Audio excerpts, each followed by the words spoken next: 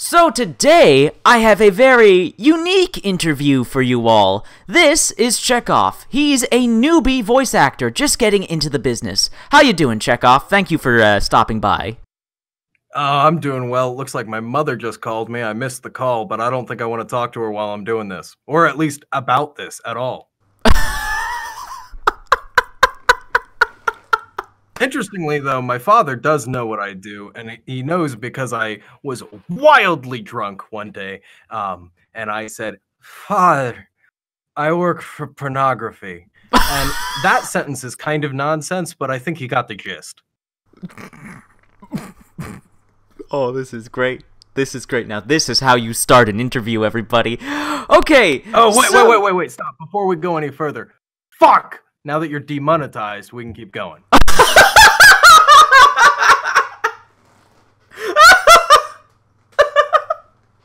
Had to make sure that was out of the way, so now we can talk about, like, titties and shit. You're like the male version! You're like the male version of Miss Moonified! This is amazing! Tell you what, she's fucking most of my Twitter feed. Maybe she's just rubbing off on me. Okay, questions! Where are my questions? Yes. Okay. So, Checkov, what made you decide to start getting into voice acting? What was your inspiration? Well, I tell you what, it's not really about voice acting, right? It's about, hear me out, dramatic pause, acting. I started stage acting in high school, and then more recently, I just haven't done any stage acting because, well, everywhere around me keeps doing fucking musicals, and I don't give a fuck about musicals. Anyway, so I wanted to do something else. I watched, well, now I'd call him a friend. At the time, he was just a guy on the internet. But I saw a video by a friend of mine, and I saw that he had credits at the end of his hentai video, and I was like, hentai? That's my jam. And then I saw the credits, and I'm like, those aren't even real names. That means that this is something I could fucking do remotely in my fucking dormitory. Now I'm just wondering how I'm going to tell my next roommate about it. Well then, but so I have to ask the follow-up question. Why hentai? What was your drive to get into this business? Well, the short answer is titties. The longer answer is that, I've always been fascinated by the idea of sexuality, and I'm not going to say always, actually, because at once upon a time, I was a fetus, and then after that, a child. But, here, let me give you an anecdote, right? In high school, for example, a friend of mine told me that she was into DDLG. Now, I found out after the fact that she thought that our conversation meant that I also was into that. I was not. However, if anyone's looking for someone to say some DDLG shit into a microphone, hit me up. So basically, I found out that she had thought that I was also into it whenever someone who I did not know approached me in the hallway, grabbed me by the arm and pulled me off to the side of the hallway and showed me a note on her phone. And the note had said something like, hey, I'm a little... My daddy just broke up with me. I heard that you might be someone to go to about this. And I said, what? Because I, at this point, am like a fucking virgin sophomore. Actually, no, I might not have been a virgin at the point. But, proverbial virgin anyway. Well, I don't really remember exactly where this falls in, the timeline that is this epic saga. But anyway, then it just became like, public knowledge, incorrect public knowledge around my school that was a thing that I was into. So people were really open with me about their kinks because they were like, hey, man, listen to this. For a while, I was involved with a girl who was real into knife play. That was probably the most like I've ever been about it. But wait, hold it. I'm sorry to stop you. Did you just say knife play? Yeah, she had like a specific knife. She sanitized it. It wasn't like a gross thing. All right, please continue. Oh, anyway, yeah, but actually the girl from earlier who showed me the note on her phone ended up making collars, like real crafty, cute Etsy collars. And she ended up making ones that she called BDSM proof, which just meant that she lined them with polypropylene so they wouldn't tear or anything. And they were fucking snazzy as hell. I actually bought two. But then it just... not for, like, me to wear. But anyway, Yeah, but she ended up selling them to online, right? And then people at the school found out, and then people at the school started buying them, and then it just became this weird branding thing where you would walk down and you're like, oh, little, little, little. And I had a very DDLG school. It was very weird. Yeah, I mean, the idea of sexuality, this is just an anecdote to go along with it, has always been something that's fascinated me. I mean, especially, like, I wouldn't consider myself a terribly, one that always gets me right is the ones that sound not sexual at all, but that's the thing that gets people going. Always gets me right is the ones that sound not sexual at all, but that's the thing that gets people going. Vor is a big one. I don't understand that shit at all, but it gets people wild, and I need to talk to someone about it because I don't understand. I dated a girl that was into water sports once. I was like, I don't understand, but I'm fascinated. I don't want to try, but I'm fascinated. Which realistically, if I were seeing someone now who said that, I'd probably be like, yeah, I mean, I'll try anything once. But at the time, I was like a 16-year-old and I had lost my virginity a week prior. Whew. Alrighty. Okay. Any follow-up questions on that, or? Give me a moment. I'm trying to process all that. Like, holy shit. I must say, Checkov, you are a remarkable man. Remarkable man. I've heard some crazy stories in these interviews, but you, my man, you are a special snowflake. I mean, hey, man, first of all, we'll get back to that.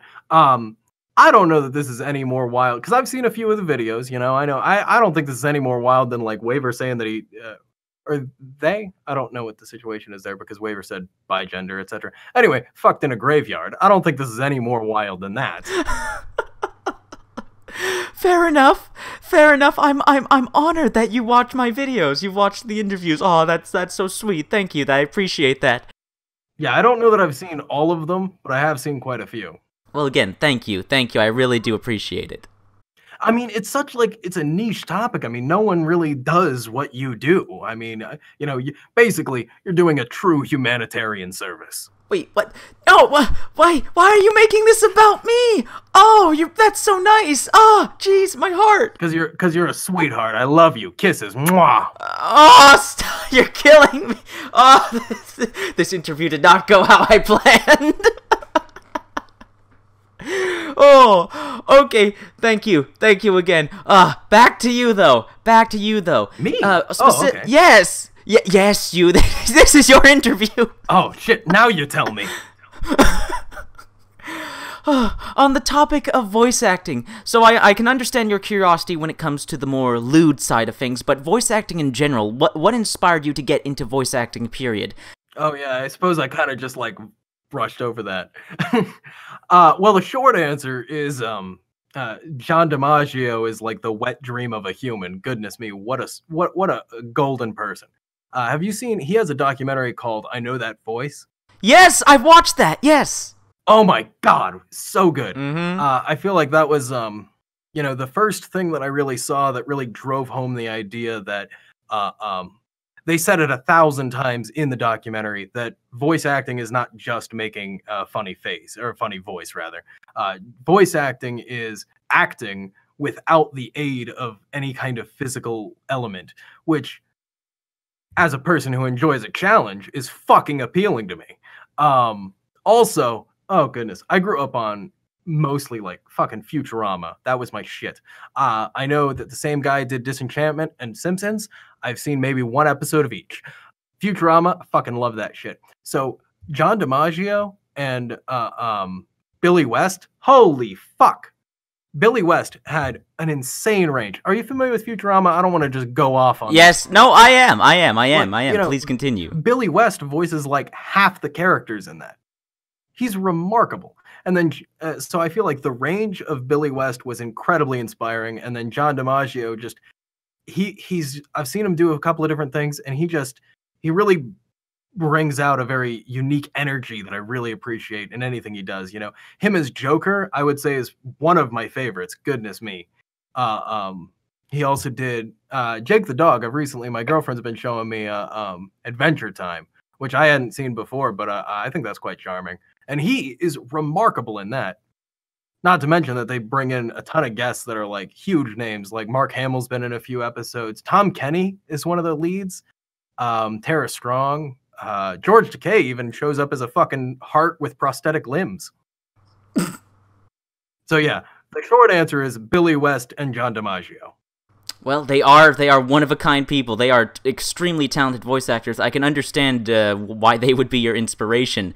And I can't help but notice, based on your demo reel, based on your current vocal talents as showcased in this interview, you have a very deep, masculine voice, and I'm sure you're able to come up with a bunch of ranges and characters using your vocal talents. Like, what's that like? What's your thought process for, okay, how am I going to change my voice to suit the character? I mean, that's very flattering. I'd like more options to be able to do that. Hint, hint, audience. But like, for example, the character that I'm in something that is releasing tonight, and I'm fucking ecstatic about it. It's like my biggest role yet. It's so good. But the character, he's a real real type B personality, a real I don't like this word because it's been co-opted by some pretty shitty people, but he's a bit of a cuck, you follow? Yes. Like not a literal cuck, but just like that I don't know kind of personality, right? Yeah. And I feel like it's very important to like find a reference, right? So I was reading his lines, and to me, have you played Fallout 4? I have indeed. To me, it really reminded me of Travis, the radio DJ, before you do that quest that makes him insufferable. Okay. So, I mean, I literally said to the guy that had written it, I'm like, hey, you just wrote Travis. And he's like, holy fuck, you're right. So, I mean, that was kind of, I think it's important to like think of a reference point, whether it's a real person or a fictional person, just something to think of and go off of. I see. That's very true. Very true. You always look to real life. You look to your past experiences for trying to create the new ones. So, how did you get to know your fellow voice actors in the adult voice acting community on the Discord and whatnot? How did you find them? How did they find you? Well, I worked with a guy that Ivan also worked with. I don't know if this is how Ivan managed to find me or whatever, but for reference, sorry to interrupt, for reference, sorry, just for the audience, he is speaking of Ivan Erection. I'll put something on the screen right now. This is Ivan Erection, very prominent adult voice actor, head of the community, head honcho. You can go follow him on Twitter. Yes, he is fantastic. Sorry for interrupting, just gotta give the audience reference. Ivan Erection, go check him out. Please continue. Yeah, if you're putting his picture up and you're not demonetized yet, you probably will be. His picture is titties. But anyway, yeah, so he just sent me a message on Twitter that was basically like, hey man, you an adult voice actor? And I said, I'm sure trying to be. And he sent me a link to the Discord, and that's about it. So I mean, I've been interacting with people then, which honestly, until then, I mean, I didn't really know any kind of resources to get new jobs or network with people at all. So my interactions with other people were like non-existent, really. I mean, I don't want to say with other people, with other voice actors, with other content creators, right? However, if you want a little sneak peek behind the curtain, etc., that's kind of real life too. I don't really interact with people much, but you know. Well, I have to say, for someone who supposedly doesn't interact with people much, you are pretty well versed, very skilled at doing such, I must say. Fear is a great motivator. That's true. That's true. I gotta remember that when in my future attempts to conquer the world. That's good. That's a good good thing to live by. Yes. But what advice? What advice have other voice actors in the community, or just in general? Like, what advice have you taken from other voice actors to help improve yourself? I mean, a lot of it has to do with you know, I've sent in. Like, I had an audition once with a Southern accent, and as a person who, I don't live quite as far north as you, but I don't hear Southern accents a ton unless I go into rural areas, which that's a whole nother topic. I sent in, try to get feedback. It's all very iterative, the idea of, expanding one's range, right? More to the point, more quantifiable, I guess, advice has been along the lines of platforms I should be on, I was barely aware of Ko-fi as a thing. Ko-fi, you said? Rather, Yes. I was barely aware of Ko-fi as a thing. I mean, I was on Twitter. Yeah, beforehand, I had just sent my demo reel to people. I didn't post it on YouTube because I'm a bit of what they call an idiot. Um, but it's people with loads more experience than you, and it's fascinating and it's wonderful to be able to talk to them and hear what they experienced firsthand. There was someone in the voice chat the other day who basically said, "Do not use a specific platform because of their issues with NSFW content." I don't even remember the name of the platform if I'm honest, but they recommended I use another one that's like for selling specific samples. I mean, I remember what the one they recommended was. I don't remember the one that they told me not to use. Fair enough. I'm sure we'll get yelled at about it in the comments. Oh, I'm not even going to say who said it, but their name starts with a letter. Yeah, it's ruled out all of those number fuckers. Well, how far do you want to take this voice acting career? Is this your dream job? Is this what you want to do for the rest of your life? That's a fucking rabbit hole, brother. Well, here's the short answer. I am in college right now. I am working on my undergraduate and my graduate degree in cyber forensics and data analytics. I may have just doxed myself, but my point is, and I'm a fucking film minor because I like to waste time. So the short answer is, like, yes and no. I mean, like, if I could do this full time, if I could make a living off of this, that'd be the fucking dream. But I would be fucking pissed if I just wasted, $100,000, $120,000, whatever it ends up being, dollars on a useless piece of paper. Fair enough. So, short answer is, at least for right now, this is the fucking dream. Later on, probably still will be. I'll just be filled with angst.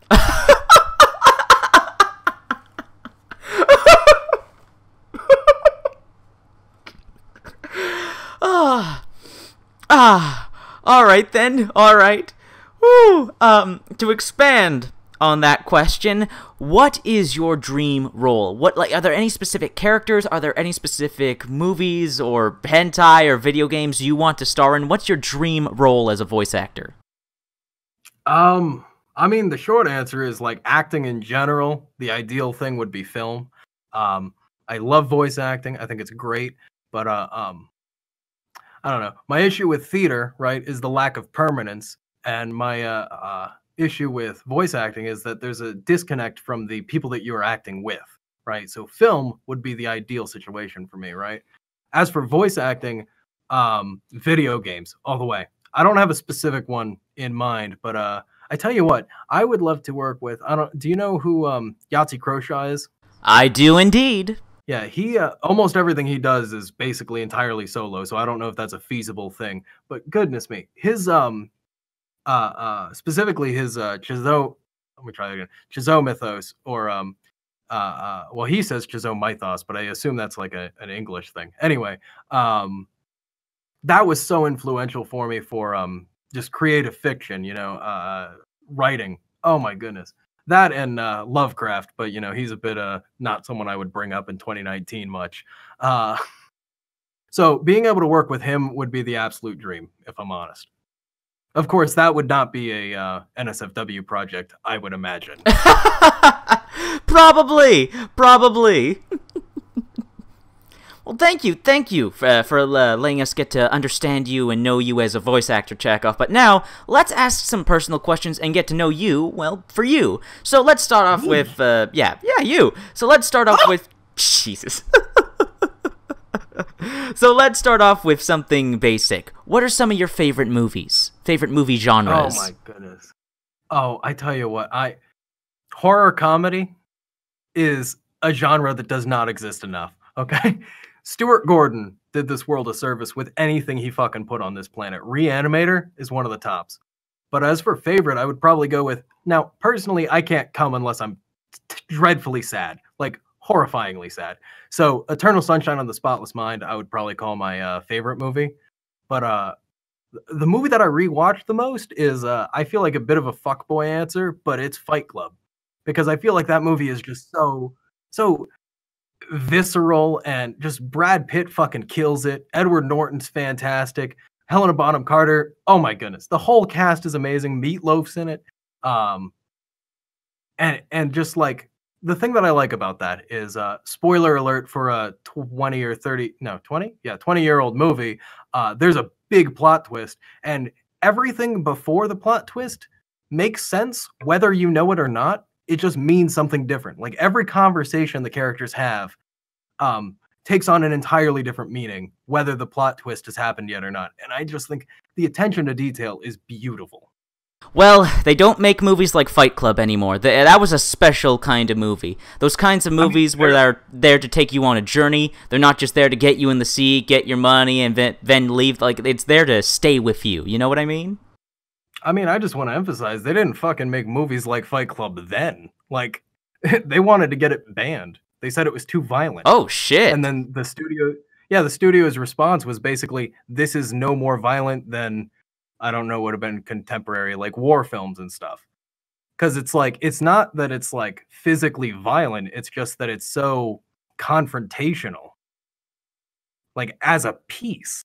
There's actually the whole story of that movie is basically meeting opposition with more opposition, really. Have you read the book at all? I have not read the book, unfortunately.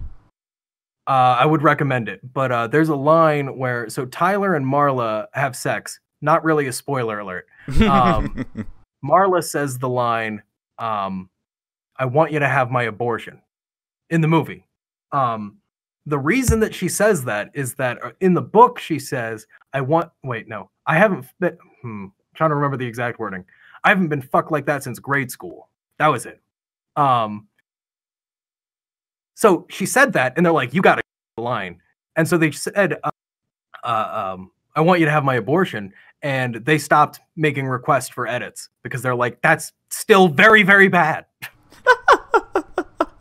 But the movie it's very in your face in a visceral way. I love it. Are there any other films like Fight Club that have affected you in that way, that you have a personal connection to? Oh. Again, as a film minor, I can give you some fucking bog standard answers. I could be like, hey man, Darren Aronofsky's Pi really stuck with me. Which, like, it did, but I just feel like that's cliche. Pi, are you familiar with it? Yes. Oh, goodness. I'd recommend that one. But then we also had to watch shit like 10-minute movies about nothing, like Unshian Andalou, which is like engaging for a minute, and then it's Unshian Andalou, if you're not familiar, is the movie where the opening scene is a woman getting her eye sliced open. Jesus, fuck! And then it's just people fucking about town. Yeah, my professor at the time, whenever I saw that, which probably would have been a year or two ago, said something like, and now you all have seen the most violently an audience has ever been attacked by an image. Wait, what? And I said, yeah, I tend to agree. That's how he described the scene where I'll send you the scene later if you want to put it. No, I'm good. I'm good. No, I'm fine. Thank you. I'm good. I'm good. Let me give you a little bit of context on the scene. So basically, it's supposed to be a surrealist piece. It actually had Salvador Dali, which is like king shit of fuck mountain when it comes to surrealism.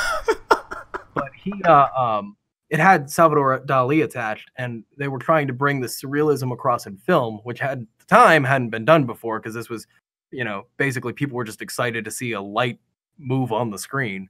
But anyway, so what happens is it's a woman that walks into a barber shop, and they want to emphasize that it's a very calm, very realistic, like how a woman just walks into a barber shop. She sits in the chair, but instead of like doing her hair, he puts his hand over her, like one finger on her eyebrow and one on her lower lid, spreads her eyelid open, and then takes his straight razor and slices across her eye. But right before he does it, the camera cuts to a picture of a pig's eye being cut open. Woo! So it gets real visceral, and it's like a literal eye being cut open. Yeah, it was not okay. But Unshian Andalou is like one of the big ones that they make you do in film classes. One of the earliest ones. It's like that and Citizen Kane. Oh, yes, Citizen Kane, of course. See, I was fine with Citizen Kane, but I'm not fine with having to watch it in like 5 different classes. Yeah, it's a good movie, but I can understand getting sick of it if you're watching it back to back to back. Oh goodness, yeah.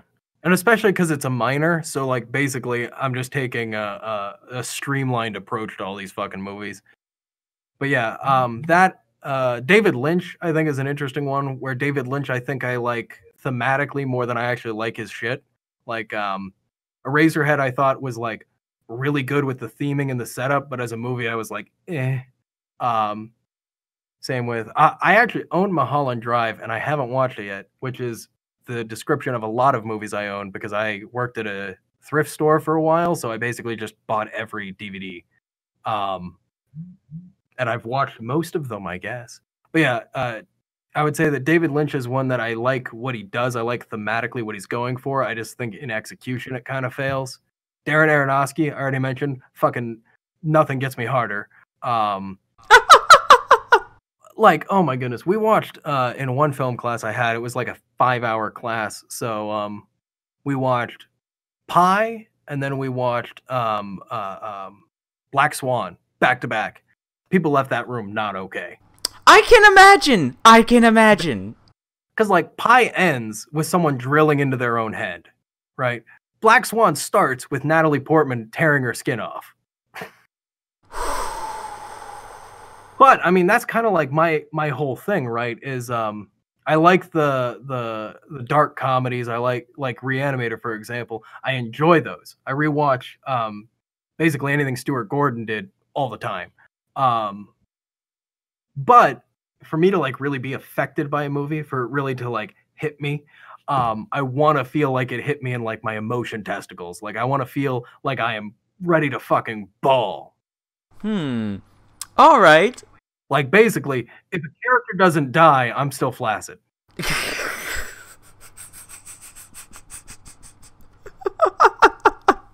All right. All right, that leads me into a very interesting question. What to you is the most important aspect of film? The quality of the writing or how it makes you feel? Ooh. Ooh, that's a fucking spicy question. I like that question. Well, I mean, I think the shortest answer is just, well, how it makes you feel, right? But like now I'll start with this. I hate the term objectively good or objectively bad because it's nonsense, okay? Oh dear. Because good and bad are inherently opinionated words, and objectively means without opinion. Come at me, grammar boys. Anyway, but if you're going to, you know, I'll put it this way: if you're going to guess as to how well a movie will do at like awards shows and shit, the obvious answer is the writing, because how it makes you feel is so personal, right? But how it makes you feel being so personal is why it matters more to me. Because I don't give a fuck about like the Oscars or something, but like Eternal Sunshine of the Spotless Mind makes me want to fucking bawl my eyes out, so I'll watch it on loop. But I mean, it goes to here. Have you read Perks of Being a Wallflower? No, I have not, unfortunately. Okay. As an adult, I probably wouldn't recommend it. I read it as a 14-year-old, which I think was the perfect fucking time. Because if I read it now, I would just be like, why do all these characters suck? Everyone's whining. I don't give a fuck about any of you. At the time, I'm like, I suck. I whine. I'm a little bitch boy, because that's what happens whenever you're 14. I was going to say no offense to any 14-year-olds in the audience, but they shouldn't be watching this video. But yeah, so how it affects you can change not only from person to person, but from moment to moment. So to me, how it affects you is so important because it's so effervescent. I don't know what the fuck, transcendent. It's so in the moment. It's so temporary. And I think that's fucking awesome. Like the first time I watched Fight Club, I was in a very different point in my life. And now if I watch Fight Club, I still fucking love it, but I have a different appreciation, right?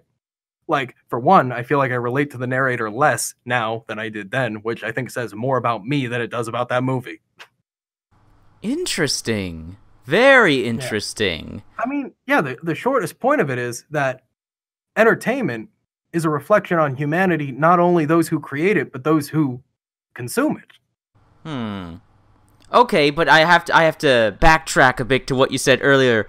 So you're not a fan of objectively good or objectively bad. You're not a fan of these terms. So I have to ask: No, I fucking hate those terms. Okay, then I have to ask: are there any? If that's the case, are there any actually good or bad movies? Can we call movies good or bad if nothing's objective? You can say good or bad. Objectively bad, objectively good is where I draw the line. Here, let me give you a fucking extreme example, okay? Prepare your butthole for this. All right. Oh, okay. So let's say real dramatic. Lowering your pulse. Can that be objectively good or bad? If you're having an anxiety attack, it's fucking ideal. If you're having hypothermia, it kills you, you know? And I think this is only an exercise to show the idea that objectively good and objectively bad don't work because good and objective, right, are at odds. One is saying without opinion, one is an opinion. 2 hours later. Now I've derailed the interview a bit, so we're going to get back to asking questions, getting to know you, but I think that was some excellent insight into your thought process, your creative process, and your beliefs. That's just, god damn. We're going to have to do a debate. We're going to have to do a debate about this sometime. We're going to have to do, like, confirming now, I'm going to do another interview or debate with you in the future about objectivity and subjectivity in art, because, oh, man, that's so fascinating to me. I love this. But, I mean, hey, you may well be able to convince me that I'm entirely wrong, because, again, as I mentioned, I'm not an English major. Oh, neither am I. I'm just some nerd from Canada. Damn, that's the dream. Canada. It's pretty nice here. Okay, so, moving on from film, what about video games? What are some of your favorite video games? Why do you love video games? Well, I already mentioned Yahtzee Croshaw, our Lord and Savior. Of course. He did a series of point-and-click adventures that I fucking loved, and it actually really got me interested in point-and-click adventures. So I played a ton of those because I'm 90. Sierra and LucasArts are the big ones, but, there's, like, Delphine did some as well. More exciting, I would say, is I fucking love old school, like, first-person shooters. Duke Nukem 3D. I got it on the Xbox, actually, because I thought that sounded weird. But now I realize I hate playing it on a controller. But anyway, Duke Nukem 3D, I fucking love it. I tell you what, they just re-released Blood. Oh, yeah. With the subtitle Fresh Supply. Oh my god, I've been playing that shit constantly. I fucking love that. And I think it's just because, I will say that generally, FPSs are not in line with what I normally like about a video game. FPSs are you're moving around at the land. Well, these kind of FPSs, more modern ones, are a bit more realistic. But you're moving around at the land speed record. Shit's going crazy. Everything's projectile, so it's just circle strafing. And basically, I can only get so erect. Right? But normally, with most genres, right, that's really what I hate about video games is the disconnect of being so gameplay focused and having a non-existent story. I mean, Doom's story, for a good example, was remarkably complex originally. If you read the Project Bible, they had different characters and everything. In the end, it was just, you're on Mars, kill those things in front of you, go to the next level. And honestly, that fucking works for Doom's gameplay. That's fucking awesome. Like, I wouldn't want it any other way. So FPSs are the big exception, but normally I want a much more heavily gameplay focused thing. That's why, I love the Telltale games. I tell you, one that I think really blends them really well is, and I'm going to sound like I'm 90. I want to let everyone know that I'm barely old enough to drink. But one that really, I think, blended gameplay and story very well is the first two Thief games. Oh, yes! Yes! Oh. Fantastic. I would also say, like, some of the best stealth games I've played at all. The map design, phenomenal. Felt very real, very lived in, right? Which was their whole goal. But more to the point is, even just the mission structure. One thing that really struck me about those is that Garrett, the main character, he doesn't care about either of the factions, and depending on the games, he's going to side a little bit with one or the other. But even just who you're working for, the character comes across so well in the fact that he doesn't care. And the gameplay, bringing across, he's got a prosthetic eye. Bring that across in gameplay with being able to zoom in because it's a robot eye. The stealth is fantastic. The gameplay is great, and some of the fucking innovative stuff, like having arrows that shoot moss on the floor so it deadens your footsteps, or shooting arrows that make noise. Oh my goodness. Basically, I'm just gonna nut over the Thief games for a minute. But yeah, I mean, I would say that Thief very, very effectively, and Thief 2 incorporated the setting and the story into the gameplay. And that's a thing I really appreciate with most games. I mean, most of the games I play are much more heavily narrative focused. Like I mentioned, I played a ton of point and clicks. I played Life is Strange, and I have such mixed thoughts about Life is Strange. Ooh. Do you got some thoughts on Life is Strange? Oh, it's one of my favorite games, but please continue. I'm interested to hear what you say. Well, the simplest fact is, right, I fucking love the detail to the story. I love the branching dialogue. I love how they did the romance options because they were basically non-existent. Oh my goodness. I feel like most time you see a romance in a game, it's the Harvest Moon route where it's like, I'm going to throw something at you until you kiss me. And that one, it was like, you can hang out with two different characters. And even then, it's not like a big deal if you romance them, which I think is fucking primo. On the other hand, I just don't like a high school setting. And I feel like this is mostly because I'm barely out of high school. But I just think a high school setting is very underwhelming to me. Interesting. Interesting. But I thought now here's a thought. Going back to incorporating story and gameplay, the rewind mechanic in the first Life is Strange, because I did play both. I have mixed thoughts on that because, right, a point and click, specifically a more decision focused one like that, is based on making decisions and, suffering the consequences. But a rewind mechanic means that it doesn't fucking matter. Now, there are times where they took it away, but I don't know. You see my point? To an extent, but going into the context of the game, like the specific decisions you get to rewind, you only get to rewind once, and then you're stuck with the decision. You can rewind in that right? Yeah, you can rewind in that moment as many times as you want, but as soon as you make the decision and leave the area where you're making the decision, then you have to live with it. So it's more so a battle of thoughts, a battle of wills. Like what's best for the characters around me, what's best for me, that sort of thing. So it's I like how the game in those moments made you debate with yourself, really debate those choices, because you got to see the immediate consequences and then rewind. But eventually, you would have to pick one and live with it.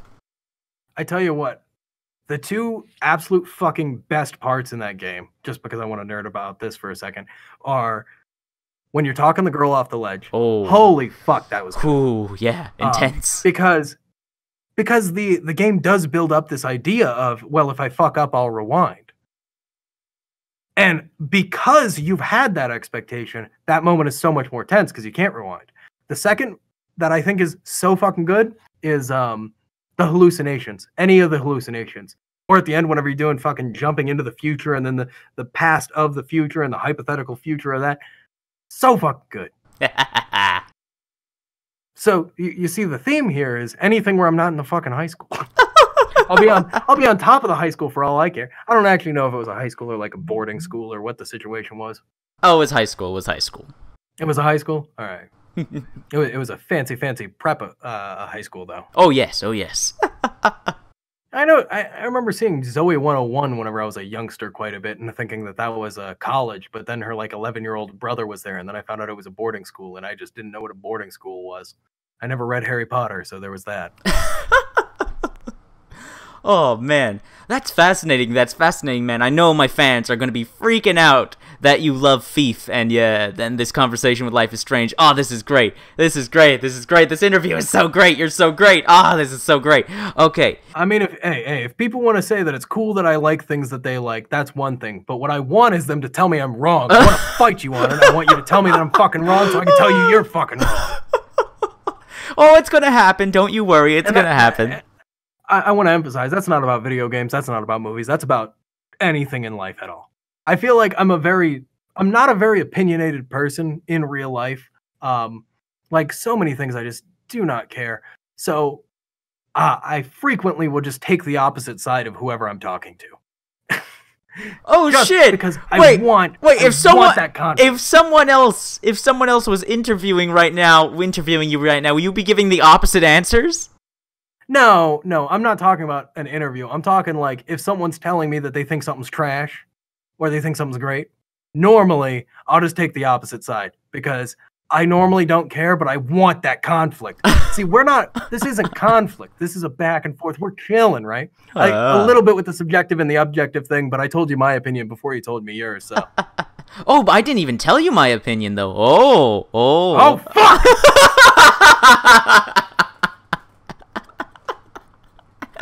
You okay there, buddy? Bamboozled. Indeed. Don't underestimate the Canadian. That's how they get you. Now, moving on from the more personal questions to get to know you, how about some silly bullshit questions? You up for that? Always. All right. Well, I don't know. Well, I feel like this is going to be the last section, and I'll miss you. No, there's another section. Don't worry. Oh, okay, Calm good. your All right. titties. Calm your titties. Now, I don't know about that.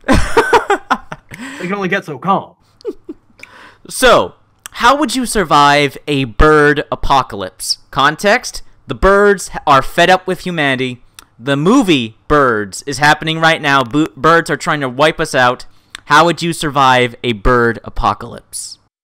Are you familiar with I think it was called Birdpocalypse? Was a movie with just horrible CGI. Anyway, that's a side note. But I thought that's where you're going, not like an actually decent movie.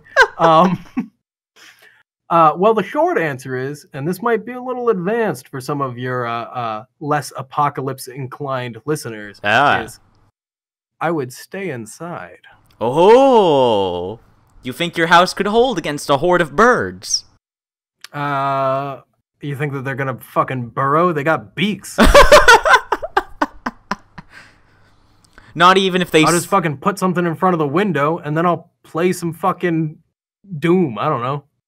You're gonna run out of groceries eventually. You're going to need to go out and get food. Oh, will I? Because you just told me that the side of my wall is going to be full of birds. Oh shit! You're gonna... I will eat the birds. I will become one above the birds. The birds will see me as a god, and that is how I will survive. All right. Solid answer. Yeah, I'm gonna wear a necklace with 7 beaks on it. One from each type of bird. There's only 7 types of birds. After I'm done with them. Wonderful. All right. If you discovered the lost city of Atlantis, what would you like it to be? Like, say you found this lost city of Atlantis on land. If you found the lost city of Atlantis, what would be your dream version of Atlantis? Like, would it be full of hot chicks? Would the architecture be made of jello? I don't know. Like, what's your ideal Atlantis that you'd discover? Well, the first thing, very important, public Wi-Fi. Second thing is, gotta be toilets. I don't know if they're underwater. I imagine the toilet situation gets weird if you're underwater. But I know that if I'm going on a fucking expedition, by the time I get there, I'm probably going to have to pee, you know? Someone's going to be like, you should have went before you gone. I would have been like, oh, well, I didn't have to go then. Gotta have toilets. This is a big 2. Secondly, as I mentioned, I quite like, I don't want to say I like Lovecraft, but I like things that he's written. You follow? You know, maybe he should have named his cat a different thing. That's a fun Google. But anyway. So, where be aliens? Give me some fucking aliens. Give me some cosmic horror. Tear some shit up. Tell me that, you know, the days are numbered, you know? I guess I know. Very curious, though, why you'd want that in your ideal Atlantis, but I'll get behind it. Well, I mean, look. If we find Atlantis, right, and there's just some fucking people on it, neat, I guess. But if it's like existential dread, oh my goodness. I'd like to reiterate, can only get so erect. All right. So, is there any memes? Are there any memes online that you would love to just eviscerate, that you would love to see removed from all existence? Any memes you hate? You know, I've seen the Moonified interview, and I feel like this might drive a wedge. Honestly, I feel like fucking most of them. I feel like there's so many fucking trash ones. Oh, Because here, so many of them are thing I should not like, thing I do like, me. The one where they're fucking turning onto the exit too late, the Kanye one, the guy with his girlfriend. So fucking many are just the same format with a different thing. And then there's the ones that I just think are fucking dumb. The had to do it to him. Oh my god, what a fucking nonsense piece of garbage. Basically, when I said I feel like people are gonna think I'm 90, this is why. oh man. Are there any memes that you do like? Well, here's the simple answer to that: unique ones. I don't like meme formats. Give me something unique. Oh, such as? Come on, give me an example. I'm literally talking about like something that someone made for a specific thing. I can fucking look through my phone, but I don't save a lot of memes, believe it or not. There's one that I throw in Discord a lot. I don't think I've thrown it in the voice actor Discord a bunch, but it's from a picture where someone said something like when you look at her Instagram post from a year ago, but you don't click it or you don't like anything, and it's a Sherlock Holmes looking motherfucker holding the magnifying glass up to his eye, and in rainbow letters it says "professional spy." That's one I use a lot. Okay. I can see why that'd be funny. But yeah, my point is here. I mean, I can fucking send you some. Here's a really good one. It's BDSM, but as a Venn diagram. And under B and D, it says bondage and discipline. Under S and M, it says sadism and masochism. And then under D and S, it says Dark Souls. And then someone edited it to replace DS with the Nintendo DS. Oh, and then someone edited it again to replace. So it's B and D is bondage and discipline. DS is Nintendo DS, and then SM is Super Mario. Oh. And then the final edit is someone replacing the B and D with Blu-ray disc. See, like that shit, that's creative. That's the shit I like. I don't want to look at another meme that's fucking thing I like, thing I should like. Me. Boring. Fair enough. Now, seeing as how your icon is a pistol, I'm curious, do you have any favorite firearms? Any favorite firearms? Well, if I'm honest, I live in a dormitory. I don't own any firearms. Well, that doesn't mean you can't be a fan of guns. Honestly, I don't really. It's not a thing that I consider much. I will say, I mean, I've gone hunting before. I enjoy shooting. I enjoy trap shooting, but I feel like with your audience, that might mean a different thing. But also the other term people use is skeet shooting, and I think that's worse. So, clay pigeons. We'll just say clay pigeons. I like shooting clay pigeons. Okay. My dad actually has a 50 caliber handgun, which I've fired a few times, but 50 calibers should not be in a handgun. That's fucking ridiculous. We were shooting like fruit the one day, and we were using 22, so I didn't bring hearing protection. And a friend of mine had my dad's gun, and with my dad's permission. I don't want to say that he just fucking stole my dad's gun. And he's like, "Do you want to fire the 50 caliber?" And I said, I mean, I didn't bring any fucking hearing protection. I'm going to go deaf if I fire that. And he said, I mean, so? And I'm like, what do you mean, so? Just let me use yours while I'm shooting it, and I'll let you wear them while you're shooting it. And he says, man, I don't know. Sharing hearing protection? That sounds kind of gay. And I said, it gets worse. And I was like, so what would you recommend we do? And he said, well, how about I keep mine in, because they're mine, and then whenever you're shooting, I'll just stick my fingers in your ear. And I said, so sharing hearing protection, super gay, but you putting your fingers inside my body, not gay? So then he gave me the hearing protection.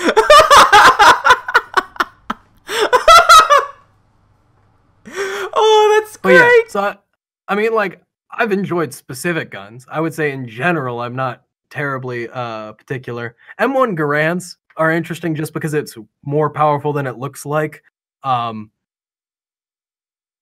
And also, I just appreciate the history there. Like, whenever you get into old guns, it just gets fascinating. You know? Oh, yes, yes. Oh my goodness. Just the evolution of technology. One of my absolute favorite bits, right, is so in high school, we had someone brought in their great grandfather who was a World War II veteran, right?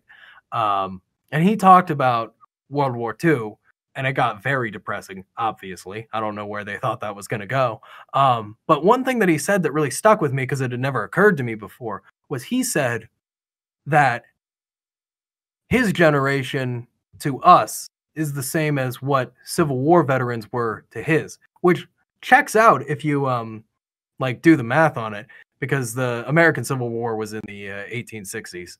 So we're talking what, like around about 80 years. So it's almost exactly between the 60s and the 40s. It's almost exactly the same going from one to one. And it never occurred to me how close there were, because during World War I, there was such a fucking leap in technology. Like, you compare a Civil War era Sharp to like even a fucking handgun from the Second World War, and it is night and day. One is like borderline a weapon from Halo compared to the other. I don't know. Maybe I'm rambling. What do you think? Nah, no, man, it's fascinating. It really is fascinating. I agree. Yeah.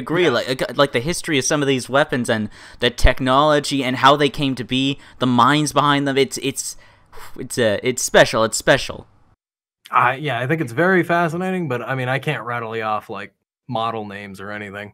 Oh, neither can I, man. Neither can I. Well, now we come to the final part of the interview. This is a special bit I like to do with everybody. Now you get to ask me questions. Can be as serious or as stupid as you like. Hit me. Okay, so honestly, the other day I was at work, which tonight's the last day at work, so oh yeah. But yesterday I was at work and I was like, he's gonna ask me that question. I should prepare something. And then I didn't.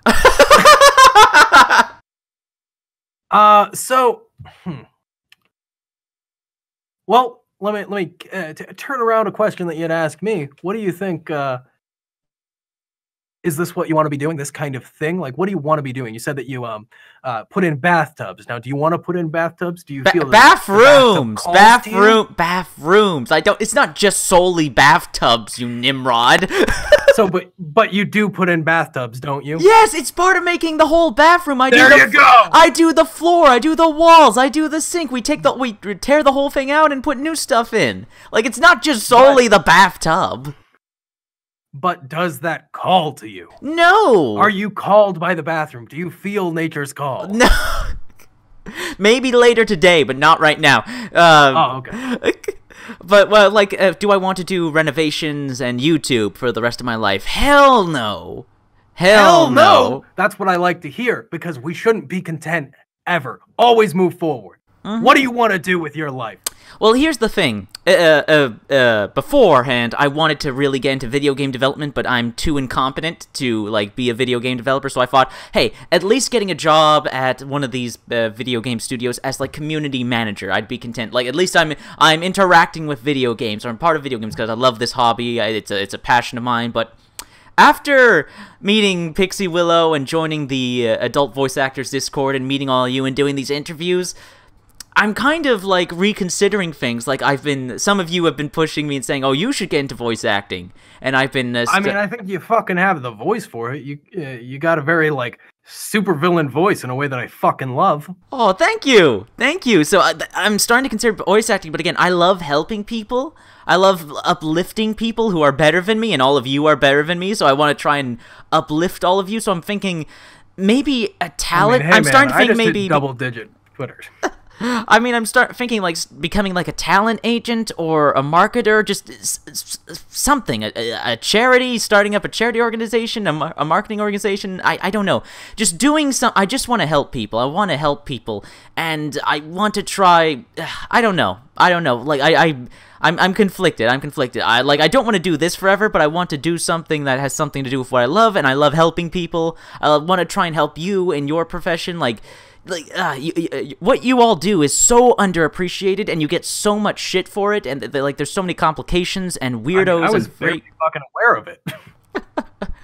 Yeah, so definitely, I don't, like this. I don't want to do this forever. But the future, well, we'll see. Like I have to put things into perspective. I have to put things into perspective. We have to make sacrifices for the sake of our living and our friends and family. So we will see. We will see. I'm not as sure as what I want to do as before, but we will see. I don't plan on doing this forever. Personally, I don't plan on doing this forever. Do it as long as I can within my limits, within reason. But yeah. I hope that answers your question. Well, let's do a similar question. All right. All right. You're on your deathbed, maybe I don't know when, maybe whenever, right? And what do you think in your final moments is the defining thing that you think is either I have succeeded or I have failed? What is the one thing that changes that balance? What is your one aspiration, your biggest aspiration?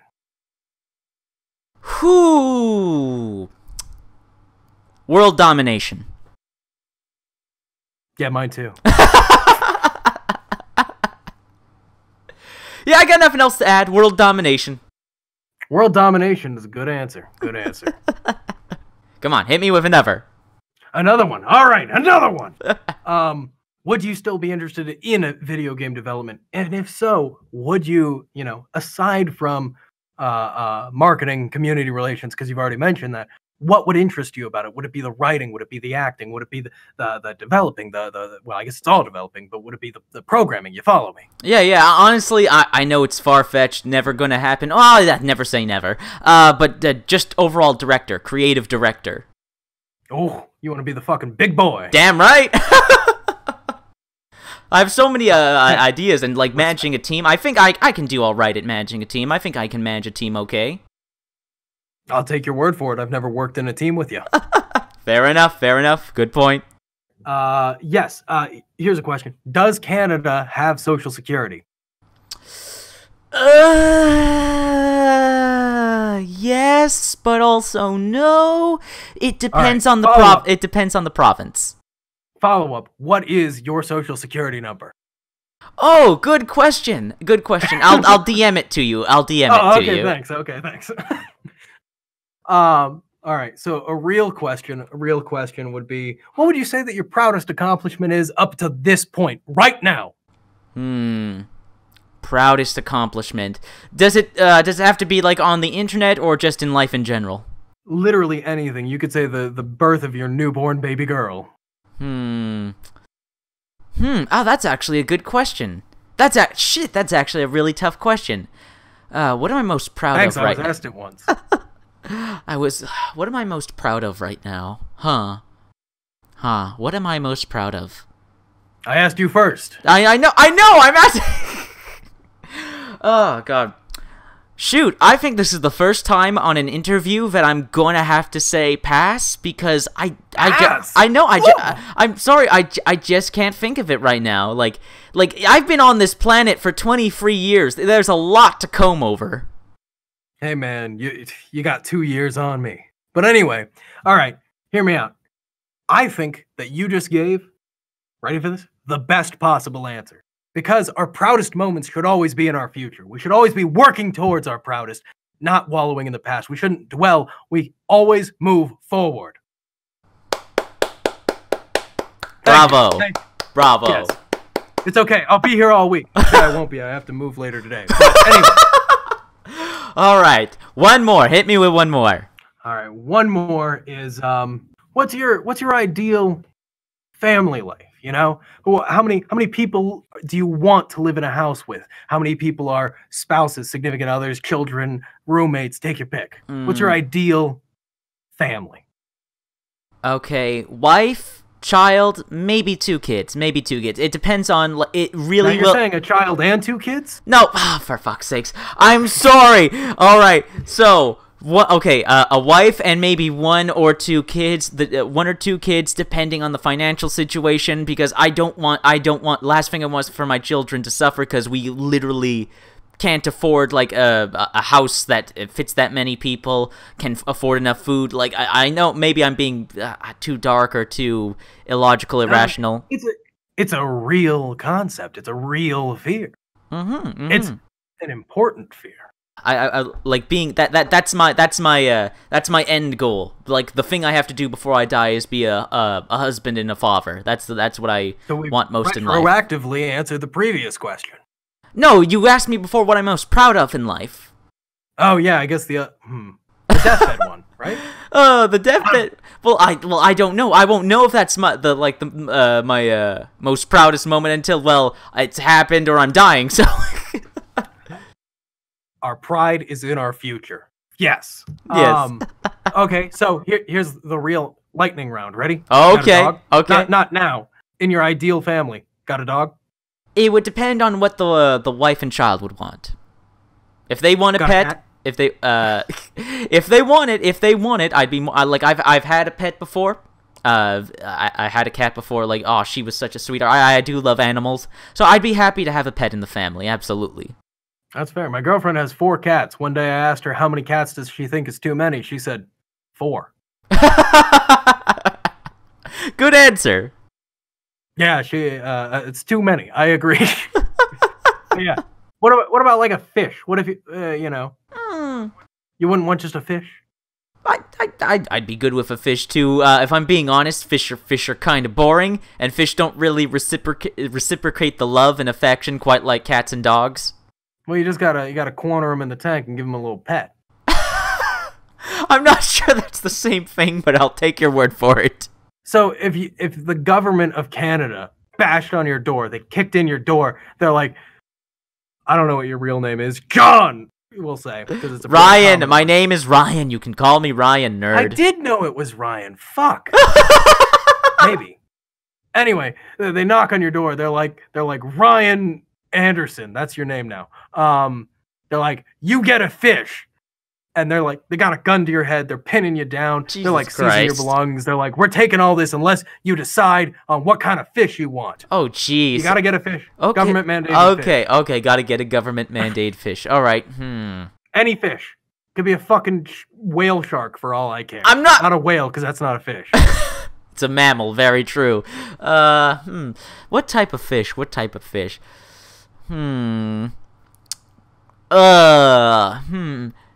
Oh man, that's a good question. That is a good question. I wouldn't say goldfish because goldfish is too cliched. I'm trying to think of different. Fuck it. Let's be dangerous and interesting. Piranha.